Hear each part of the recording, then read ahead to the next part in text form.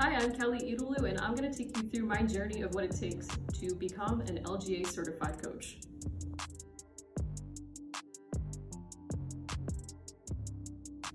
Alright, so the reason I want to do the LGA certification teaching course is because I have a lot of experience as a fitness instructor. I have a lot of experience as a tour professional, but I don't necessarily have the experience working with adults in the golf swing.